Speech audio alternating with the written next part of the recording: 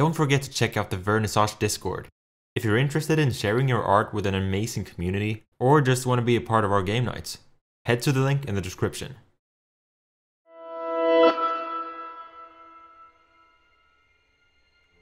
As a work of science fiction, Halo owes a lot of its designs to prior media laying the groundwork.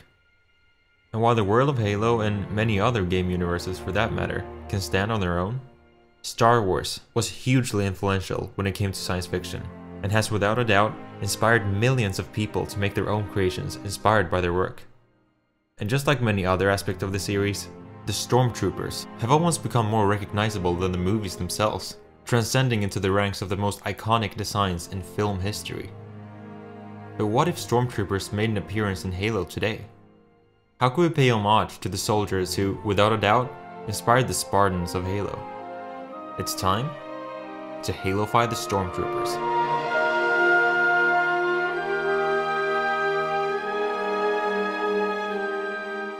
Greetings, Vernissage here. In this episode of the Halo-fying series, we'll be for the first time on this channel taking a look at a universe outside of Halo, one that's loved by millions of people the world over, Star Wars. For this video in particular, we're tackling 5 different Stormtroopers, redesigning them to make them more suitable for the world of Halo.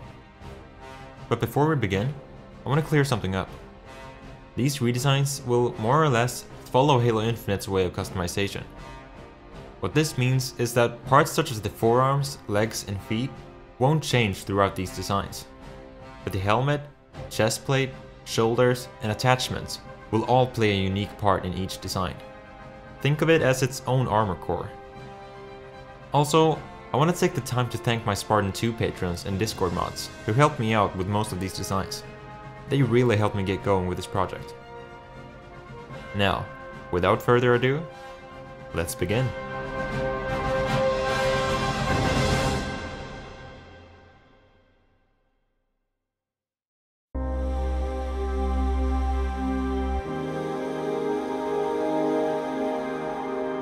Before we tackle the more niche variants, let's take a look at the armor that started it all, the Stormtrooper. Besides laying the groundwork for almost all armor design in science fiction going forward, the Stormtrooper's armor perfectly encapsulated the terror and the power of the Empire. Its sleek body armor, paired with a round and smooth helmet, gave you the sense of these guys being well equipped and professional. While their aim certainly didn't match that, their presence did. So, to Halo-fy the Stormtrooper, I knew I wanted to keep the sleekness while still implementing some of the Spartans' complexity and angularity. I also felt the proportions could use some tweaking. So here's the design. What I was aiming for here was to capture the DNA of the original Stormtrooper design and implementing it to the already existing Spartan aesthetic in Halo. While parts such as the legs are very familiar to the Halo universe, the shoulders and the helmet challenged that design language with more unique and rounded corners. Speaking of, let's take a closer look at the helmet. While every part of the original design is included, it's been altered in either proportions or material. The visor was given more breathing room and was repositioned to more closely follow the layout of the typical Spartan helmet. Think EOD. Taking some cues from the First Order Stormtrooper, the nose area was turned into its own separate piece, to make it seem more factory produced, for lack of a better term. And to balance out the white in the design, I decided to give it a black brim, which also keeps the angularity of the mouth area going. Other than that, and some shapes being blockified, it's fairly similar to the original. The chest plate on the other hand, saw quite the overhaul. While the original could be designed to look more like the Mark VI chest plate, I never got it to look just right. So instead, I went for something more compact and streamlined, while still featuring the overall look of the original. And just as a little nod to the classic design, I implemented hip attachments and some shotgun shells on the leg. The design we ended up with is a Stormtrooper for sure, but brought into a new world with drastically different design rules. Let me know what you think of this design.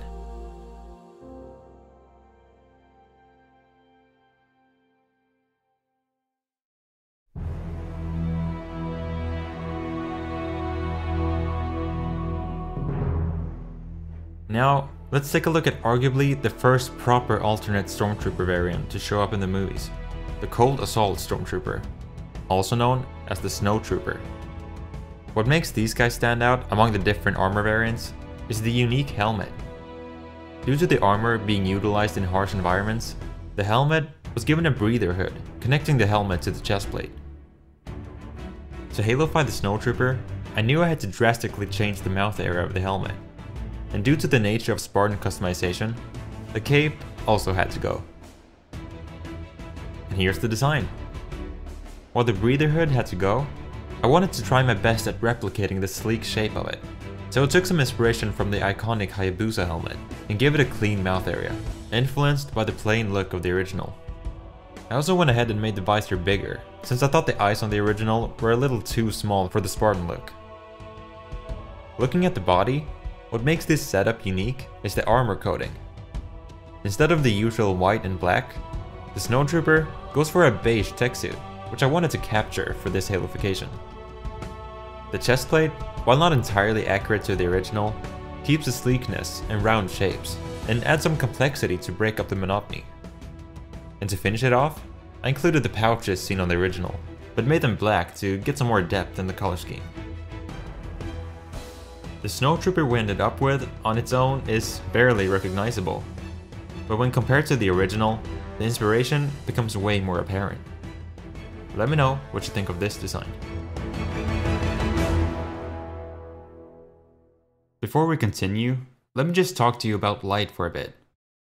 If you're like me, and you spend about 90% of your time at your desk either gaming or working, which to be honest, usually is in the middle of the night, chances are you've run into the issue of not being able to see. Maybe you're working on an assignment in the dark, or you just simply can't see your keyboard. Well, lucky for me, BenQ reached out to me, wanting to send me their screen bar in exchange for an honest review. And let me just tell you, I'm not sending it back. Whether it's day or night, the BenQ screen bar makes every task at my desk significantly smoother. Especially now, being a concept art student, having a light illuminating the entire desk makes the sketching stage so much easier. Now I know what you're thinking, but no, there's absolutely no screen glare from the lights. Don't ask me how, but it doesn't affect the visibility from your screen at all. Speaking of, the screen bar works for any monitor with this simple yet genius spring-loaded mechanism with this weight on the back. And if you think it's too bright, just lower the brightness. Too warm? Change the color temperature. Now again, I'm in no way being paid by BenQ to say this. They simply sent me it and asked me to review it. And well, I love it. So if this sounds interesting, check out the link in the description for the BenQ screen bar. Now, back to the video.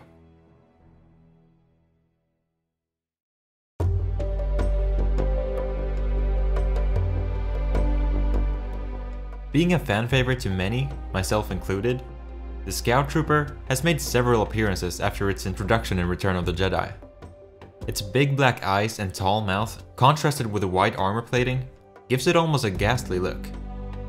It's also noticeably lighter than most other sets of armor, the legs in particular.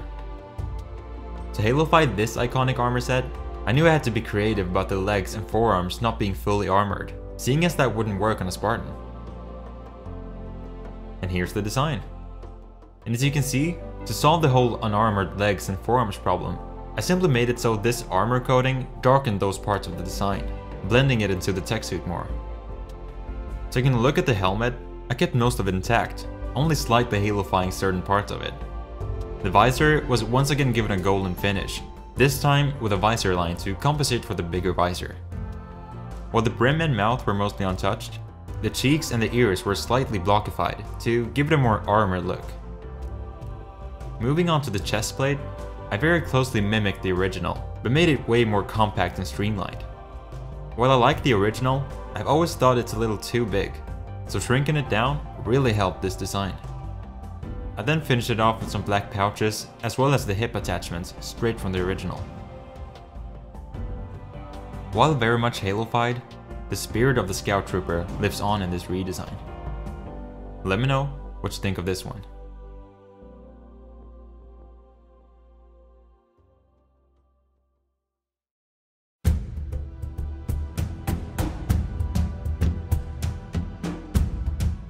One of the more recent designs, the Coastal Defender Stormtrooper, or simply the Short Trooper, won many people's hearts when it was first introduced in Rogue One.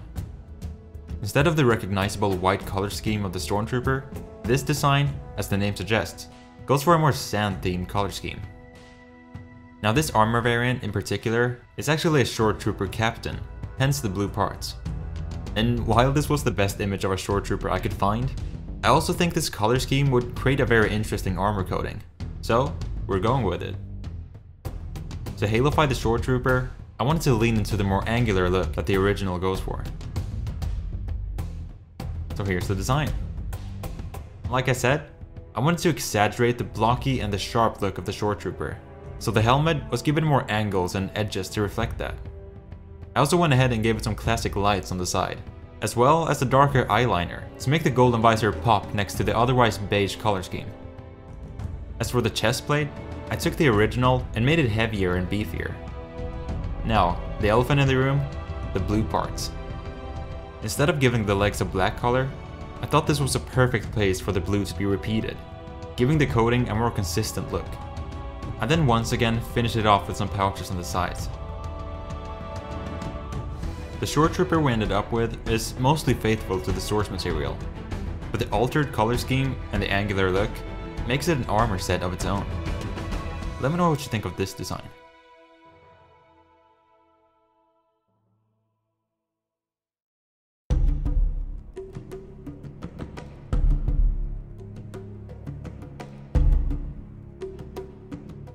And finally, let's take a look at the most Spartan-like Stormtrooper out of all of them, the Death Trooper. This terrifying variant of the Stormtrooper specializes in stealth and espionage, which is made clear with their armor's sleek, black finish and thin silhouette. Pouches and grenades are scattered all over the armor, giving it a surprisingly militaristic look. To halofy the Death Trooper, most of the work has to go into reimagining the helmet, due to its shapes being rather unusual for Spartans. And here's my design. Aside from the legs and forearms, not much was changed on the body. The attachments seen on the original already fit perfectly into the Spartan aesthetic, so I simply kept it as it was. As for the helmet, this is where most of the changes were made.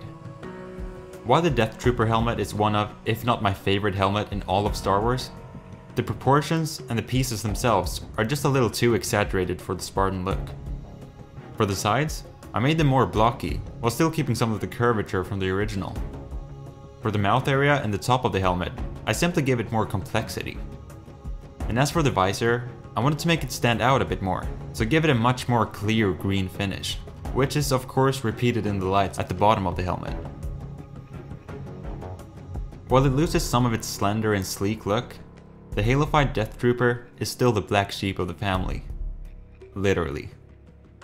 Let me know what you think of this design.